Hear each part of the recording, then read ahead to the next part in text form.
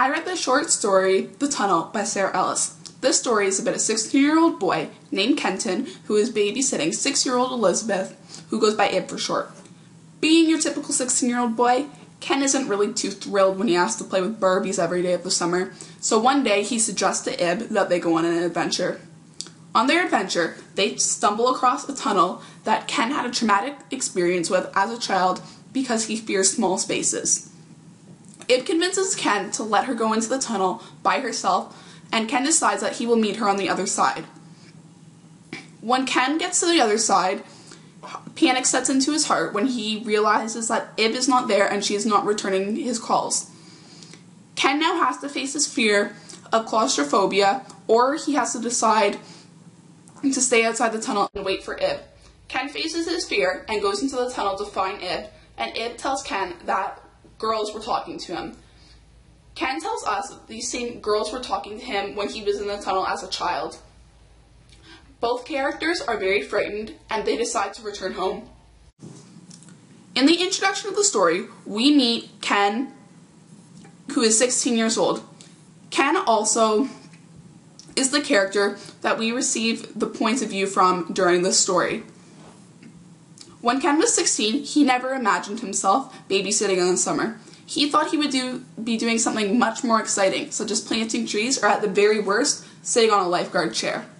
We also meet 6-year-old Ib, the girl Ken is babysitting for, who insists that they will play with Barbies. Ken would rather go on an adventure or a walk, so he suggests this to Ib, and off they go. In the rising action, we learn about Ken's past. This is a flashback of his childhood and a traumatic experience he had in this tunnel with his friends. He was in the tunnel and he was completely terrified because it was such a small space. On the adventure that Ken and Ib are on, they stumble across this very same tunnel. Ib manages to convince Ken to let her go in the tunnel, but Ken does not want to go in, so he decides he will meet her on the other side. The climax of the story is very intense, because when Ken arrives to the other side, Ib is nowhere to be found. He calls for her, but she does not answer. Panic sets in, and Ken has to decide what is more important, facing his fear of claustrophobia, or taking the chance and waiting for Ib to emerge from the tunnel. In the end, Ken decides that it's more important to make sure that Ib is alright, so he faces his fear and enters the tunnel. The following action of the story is when Ken finally finds Ib in the tunnel playing with a leaf in the water. She tells Ken that she was playing with girls in the water, and the reader is still unsure of who these girls are. The reader infers that these girls are from the imagination of Ib, but Ken also tells us when he was a child, these same girls were also in the tunnel. The reader is left wondering who these girls actually are. In the resolution of the story, both characters are quite frightened about the events that have passed because Ken is scared of small spaces and he had to face his fear, and Ib was also frightened by these girls. So they decide to return home. We are introduced to only 2 different characters in the story. First, we meet 16-year-old Kenton, who is babysitting 6-year-old Ib. The story told us not very much about Kenton by using direct characterization. All we learned about him using direct characterization was that he was an energetic, motivated individual. We gather most of our thoughts about Kenton through indirect characterization. For example, we learn that he is very good with kids through indirect characterization, as he is babysitting Ib for the whole entire summer. We also learn that he is good with kids because he is willing to do whatever she wants him to do, even play with Barbies.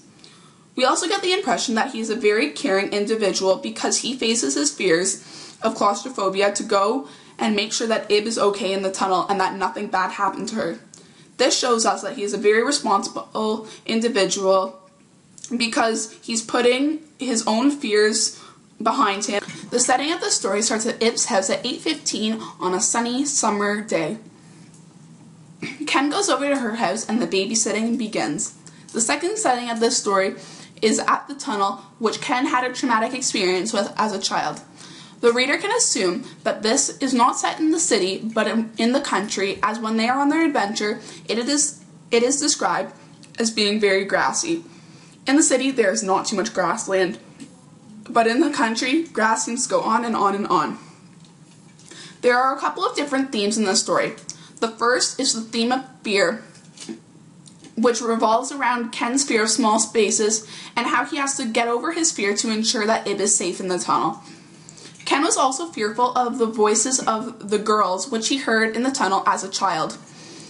This would explain why he wanted to get out of the tunnel so quickly after Ib explained to him that she heard these same girls speak to her in the tunnel. There is also another theme of imagination in this short story. This theme exists because both main characters speaking to girls who are truly not there and who truly do not exist. And this is why this particular theme is created. The atmosphere created develops throughout the story. We begin with a joyful atmosphere as the setting is described as being sunny and bright outside. This creates happiness in terms of mood because when the reader thinks of sun and brightness, cheerfulness tends to come to mind. By the author telling us that the sun is out in the morning, this also creates imagery as the reader can truly visualize a bright sunny morning. The atmosphere darkens as we get further into the story. Our first clue of it darkening is when Ken tells us that he peered into the darkness. I believe that the atmosphere darkens when Ken gets closer and closer to his fear of small spaces. The mood of suspense also sets in when Ken has to decide whether to go into the tunnel or to take his chances and wait for Ib to come out. This feeling of suspense leaves us when Ken tells us that he has to go in. Imagery is also created when Ken describes the tunnel as being empty. This creates an eerie mood as empty places are often quite alarming because you are all alone and quite frightened. There are quite a few interesting literary devices used in this short story. The first one is a metaphor found in the line, "The board game Candyland, a favorite of Lauren's and previously commended by me as a sure method for turning the human brain into tofu." In this line, Ken is comparing his brain to tofu when he is forced to play the board game Candyland when he babysits. What I think is the most creative literary device throughout the whole entire short story is a hyperbole found in the line. A 6-year-old can run around for 72 hours straight, but a half block of walking and they suffer from life-threatening exhaustion. This is a very creative hyperbole as there are two hyperboles in one line. It is a hyperbole because he is implying that 6-year-olds can run around for 72 hours straight, but they can't walk very far. This is an over-exaggeration, as although kids can run around for a long time without getting tired, 72 hours is just unrealistic.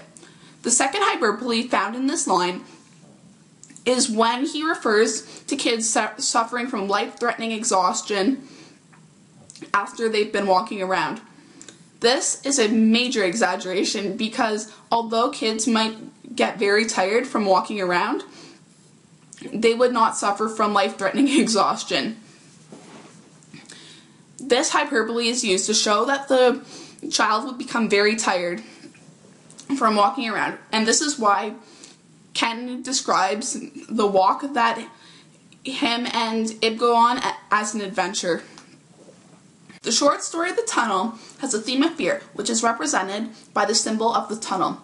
The tunnel represents fear because when Ken was a child, he had a traumatic experience in a tunnel, and when he is 16 years old, he can't find Ib in this very same tunnel.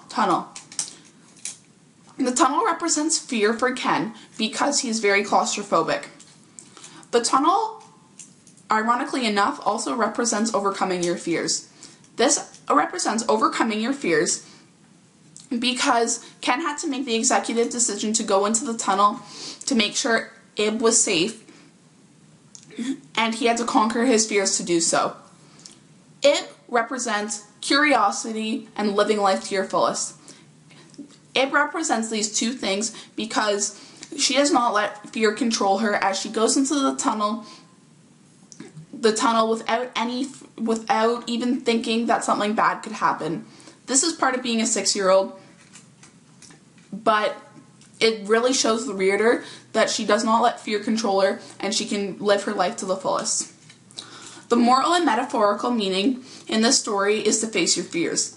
Ken struggles with this fear of small spaces, and he has to face his fears and make sure Ib is okay. When Ken tells us, "I have to go in," the reader recognizes the moral of facing your fears, as it is exactly what Ken is doing. The moral in the story is to make the reader feel about facing fears in their own life. We need to remember that we can't let fears control our lives, because it will prevent us from doing things that we will regret in the future. Overall, I really enjoyed reading the short story, The Tunnel.